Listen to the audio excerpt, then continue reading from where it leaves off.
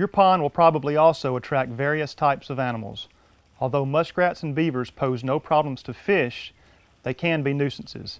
Occasionally they will tunnel or burrow into the dam just below the water level, which can weaken the dam or cause leaks. In addition, beavers often attempt to plug overflow pipes and spillways, which can lead to water flowing over dams during heavy rains. The destruction of surrounding timber is also a concern to most pond owners.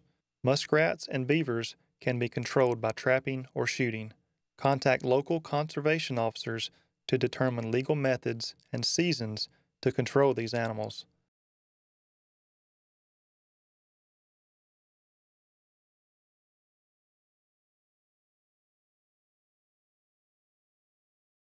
Many pond owners are concerned about otters consuming their fish. Otters typically do not cause problems in bass brim ponds due to the high reproductive rates of these fish species. Sufficient numbers of young fish are produced to more than replace those eaten by otters. However, if control is desired, the methods used on muskrats and beavers are equally effective.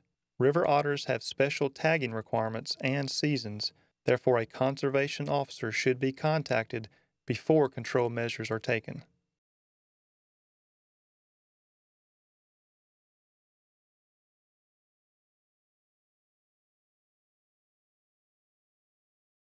Snakes often cause concern for pond owners, but usually for unjustified reasons.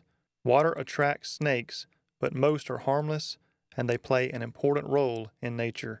Snakes should just be left alone and viewed from a distance.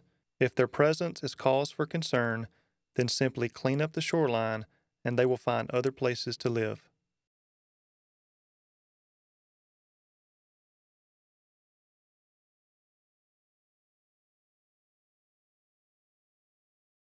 Turtles are present in most ponds. They are primarily scavengers and are not harmful to fish populations. Occasionally, they become a nuisance by stealing bait or fish from stringers. They may also eat a small amount of pellet food intended for brim. Normally, turtles are not a problem in sport fish ponds. However, their abundance can be reduced using turtle traps. Turtle traps are simple in design and can be built or purchased.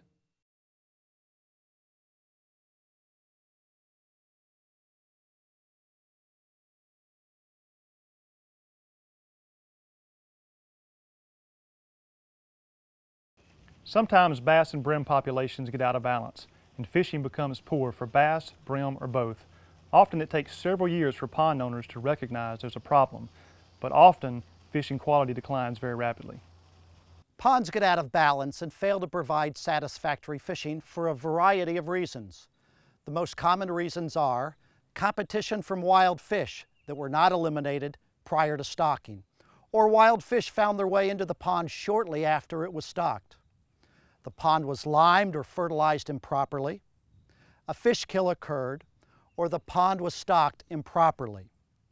Prolonged drought, a heavy weed infestation, or frequent floods also affect balance. Pond owners should never stock any species of fish without first consulting a fisheries biologist. Species such as shad, crappie, and golden shiners compete with bass and brim and disrupt balance. Other fish species such as bullheads, gar, bowfin, green sunfish, and warmouth may enter the pond from the watershed through no fault of the owner. Once undesirable species have become established, the only remedies are to drain the pond or attempt to control their abundance by increasing the density of adult bass. If your pond is terribly out of balance, and we are certain of it, often the fastest and cheapest path back to good fishing is to eliminate the existing fish population and start completely over. This involves draining the pond, eliminating any remaining fish with rotenone, and restocking. It is strongly recommended that you discuss your situation with a fisheries biologist before beginning this process. This subject is discussed in greater detail in Section 2 of this DVD, or you may press Enter on your remote now to take you directly there.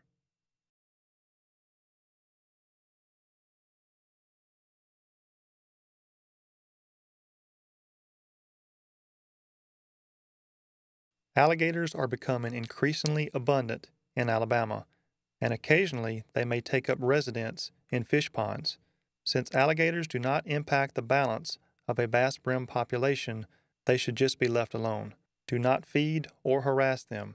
If they do become a nuisance or a danger to other users of the pond, then a local conservation officer should be contacted for removal.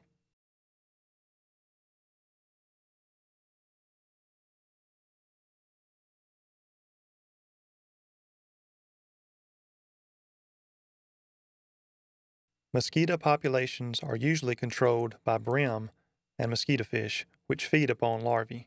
Deepening pond edges and reducing aquatic vegetation will also reduce mosquito populations by eliminating breeding areas.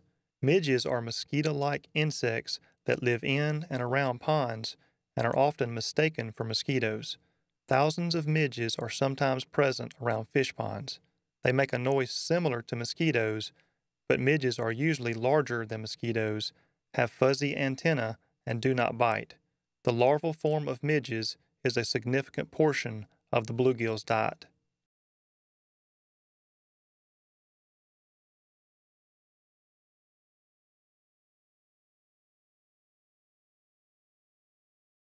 Many ponds have ducks and geese. Usually waterfowl don't pose a threat to the balance of a sportfish pond. However, they can cause problems if they become abundant.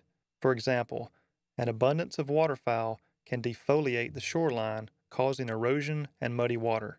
High densities of waterfowl can cause fish kills from excessive waste entering the pond. Additionally, waterfowl can transport and spread aquatic vegetation. A common belief among pond owners is that herons, cranes, kingfishers, and other water birds transport fish or fish eggs from one pond to the other. While this may be possible, it's not likely and has not been proven. While some water birds are the intermediate host of fish parasites and some eat fish, they generally pose no serious threat to bass brim ponds. Now, occasionally large flocks of fish-eating cormorants take up residence on ponds.